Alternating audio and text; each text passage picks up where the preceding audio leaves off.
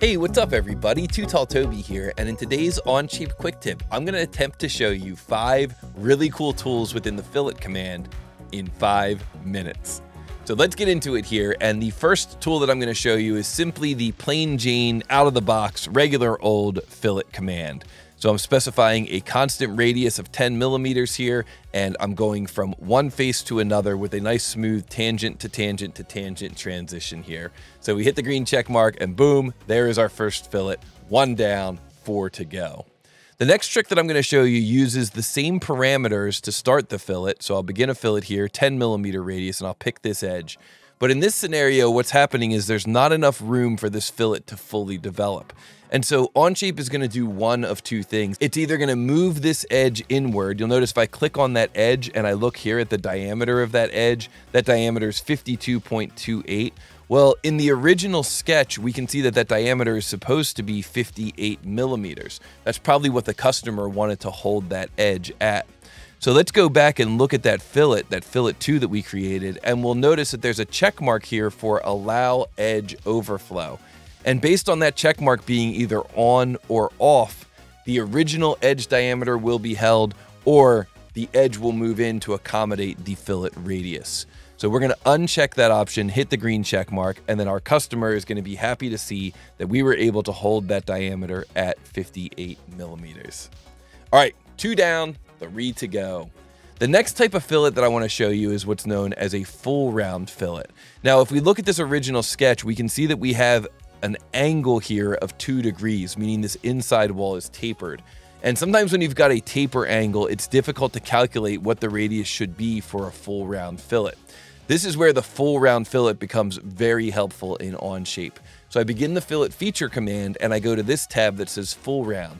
And with full round, what you do is you pick a face on one side and a face on the other side, and then you pick a face to remove, which will be replaced with a nice smooth tangent fillet.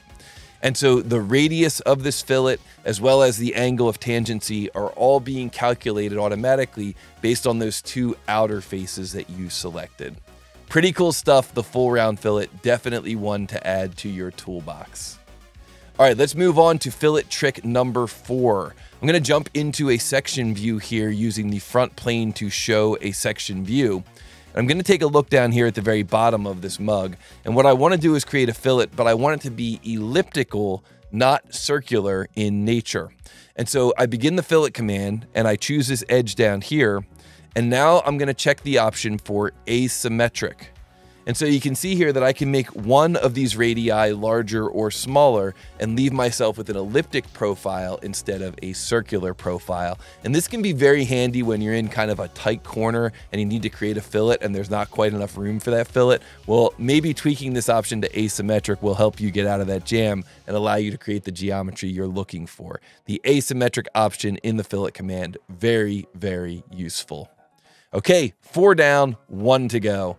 For this last one, what I'm going to show you is a fillet here on this handle, and you can see that there are a lot of different angles blending between this handle and this face of the mug. A lot of different angles here because of the nature of that lofted handle.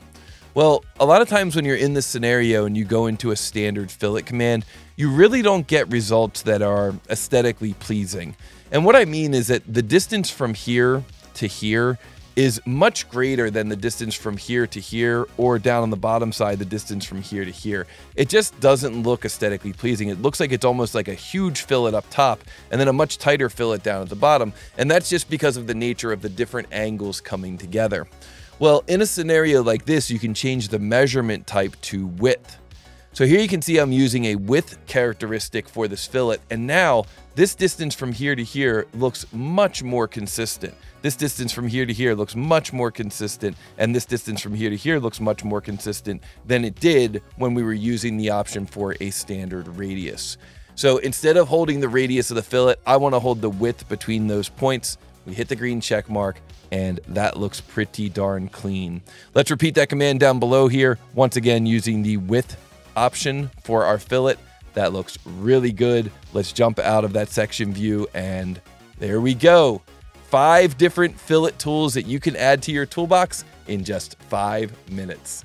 Let me know down in the comments, did you learn anything from this quick tip? Do you have any questions for me about the fillet command? And of course, if you're enjoying this series, be sure to like, be sure to subscribe, and be sure to come back for the next episode.